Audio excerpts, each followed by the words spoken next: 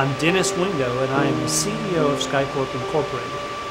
The Lunar Orbiter missions were 5 spacecraft that NASA sent to the Moon in 1966 and 1967 as precursors to the Apollo lunar landings.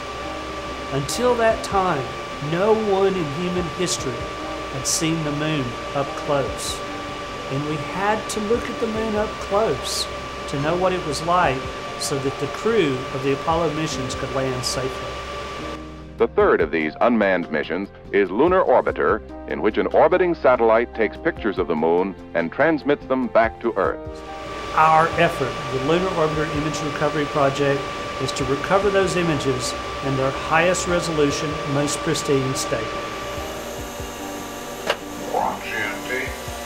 Day of the year is 1:39. The date is the 19th of May 1967. Tape is memory 77 Beginning in 2008, we started our task. We had 3 questions to answer. Can you make the tape drives work? Is there anything on the tapes? If there is anything on the tapes, is it of higher quality than what NASA already had in their film archives? We answered all 3 questions definitively yes. The first image that we recovered, vast historical value, was the famous Earthrise, which is the very first image ever taken of Earth with the Moon in the foreground. The second image that we recovered was Copernicus. It was an oblique view into the crater, almost as if you were standing on a cliff looking down. At Skycorp, we've done a lot of fun stuff. We did the first television commercial for Radio Shack on the International Space Station.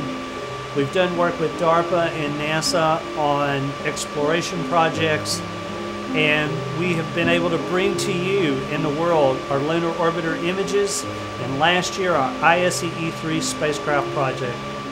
What we are asking for from you, our backers, is for a total of $100,000, which will allow us to complete the project.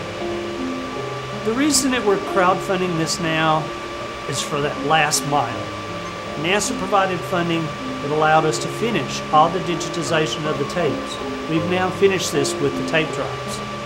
What we have to do now is the final work to finish the image processing and to put these images on the public NASA servers and to provide them to the National Space Science Data Center. We have history from the 1960s that is in danger of being lost. And this is why we're doing this project, to recover the history of the Apollo era before it's gone forever.